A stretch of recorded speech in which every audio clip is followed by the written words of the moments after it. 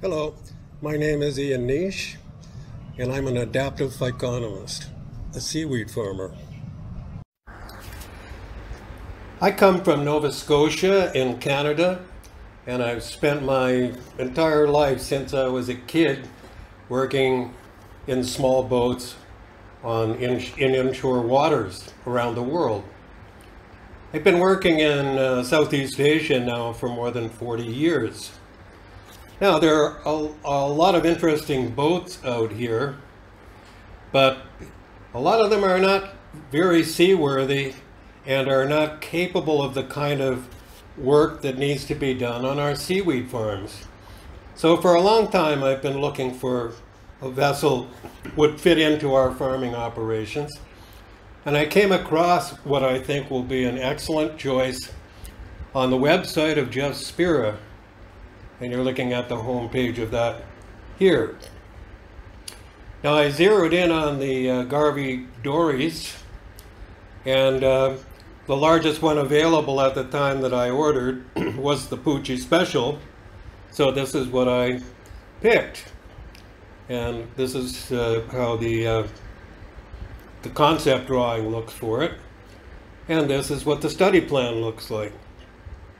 So I ordered a set of plans. I converted them to metric because that's what everybody uses here, well, and in most of the world outside the USA. And I also stretched the boat 10%, and it would have a length overall of about 8 meters. Now I see that Jeff has another larger garvey dory model that's about this size as well. Anyway, so I want to discuss a bit about how does this boat fit into the Bali Sea fishing, aquaculture, and seaweed farming scene that we operate in.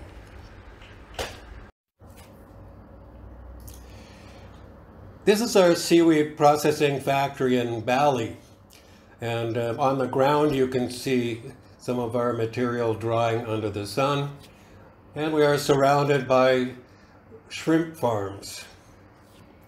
This factory has just commenced operation recently. It is located a couple of hundred meters from an ocean foreshore where there are pearl oyster farms, there are fish farms, there's all kinds of fishing going on, and here is the anchorage for our boats. In Bali there are thousands upon thousands of these small dugout boats called jukung. They have outriggers. A lot of them are fiberglass nowadays. And a lot of people enjoy racing these around Bali Strait. These are not really work boats. These guys are out having fun on a weekend. This guy, on the other hand, is using his jukung for his seaweed farm. This guy's a pretty good sailor with that crab claw sail, and he is towing a canoe loaded with seaweed that is heading out to the farm to be planted.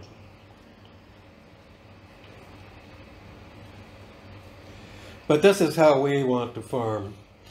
This is our mother ship, the SeaCombine 1, which we had fabricated in Bali a couple of years ago.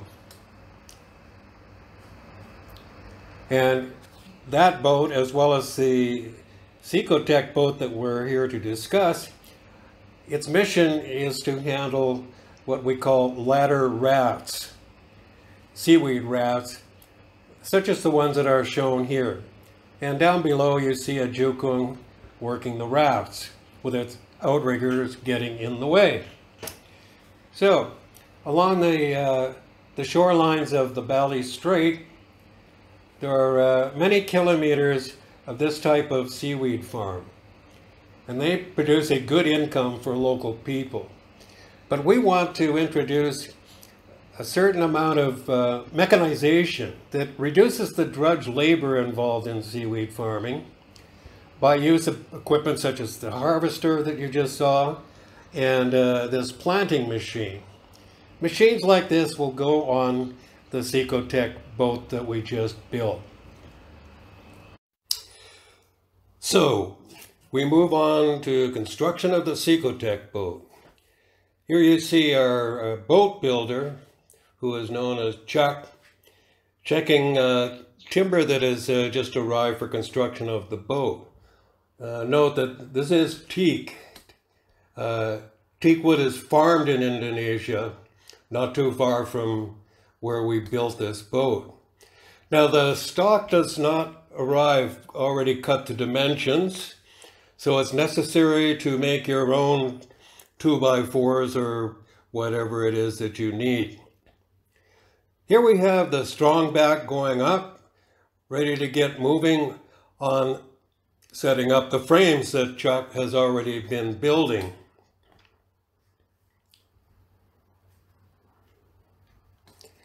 Here the keelson has been installed and the shear clamps and chine logs are going on. Transom in position and plywood is starting to get laid to the bottom of the boat, as well as being put on the sides and trimmed.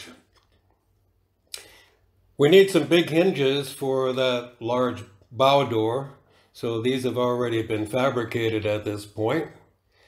And the fiberglass starts to go on with the epoxy. In this case, we couldn't get the 6-ounce cloth that is recommended by Jeff Spira. Instead, we used a layer of mat and a layer of roving on the bottom. And we just used roving on the sides. Here, everything is being trimmed and sanded. We're laying some rub strips on the bottom of the boat, coat of paint, just prior to flipping the boat.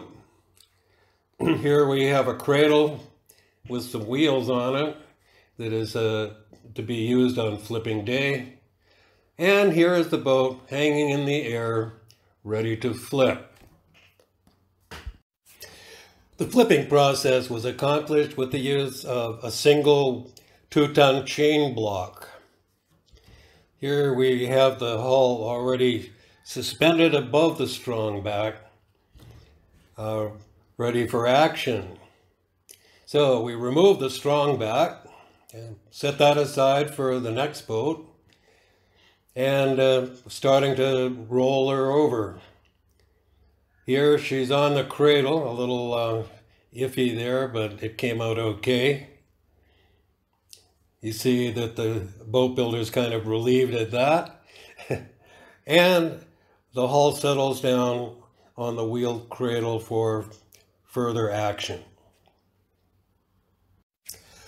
So here we get our first look at the boat in an upright position, ready for interior finishing. At the same time, we pick up our brand new Yamaha 40 horsepower 2-stroke motor. We frame in the transom area where that will go shortly. And we start to lay the deck as well as the bulkheads.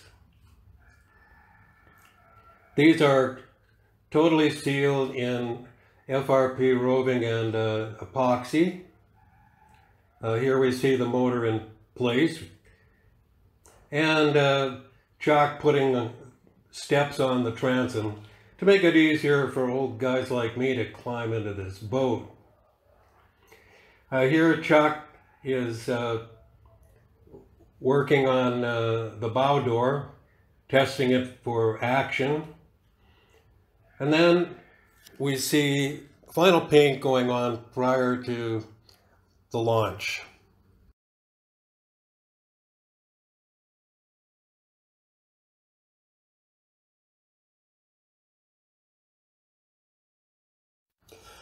So after 7 weeks of building, the boat is finally ready to head off over some rough terrain to the sea. This was accomplished by a lot of enthusiastic guys who did a lot of showdown on the way.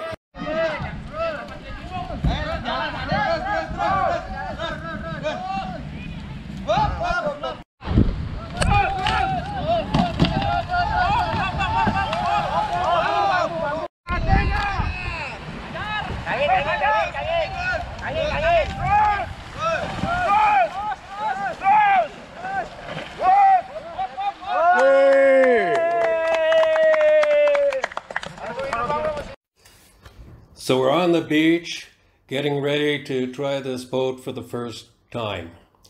This bow door rig is a temporary one. We have chain blocks that are going in there. The bow door needs to be very strong because we are using it as a work platform, not just as a way of getting on and off the boat.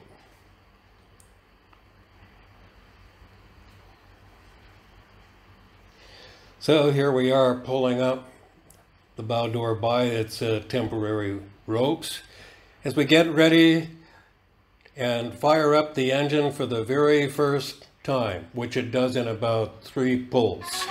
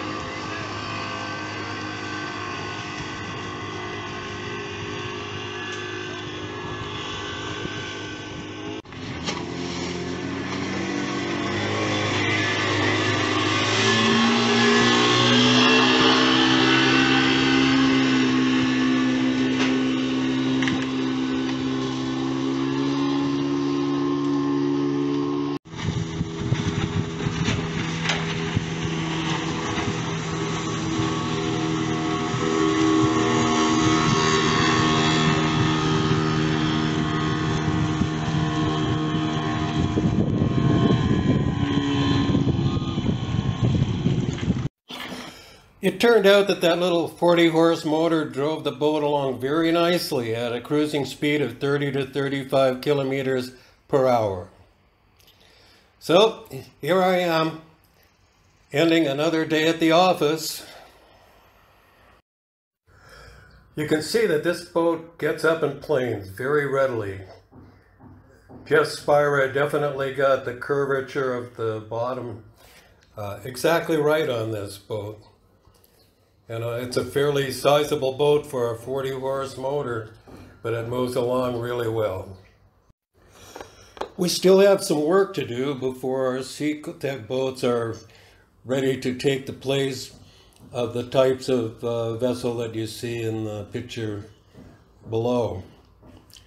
To begin with, we're installing a top to ward off the sun and the rain, something light along the lines of a bimini top. Secondly, we must properly rig the bow door / work platform, because not only will we be rolling loads of up to a ton across this bow door, but it must also be extended for use as a work platform when we are out tending the farm. So we're going to do a shakedown cruise around farm locations within the next couple of weeks. Then we're going to do a weight and balance test. And finally, we're going to install and operate the SeaCombine machinery that enables us to mechanize seaweed farming. So stay tuned.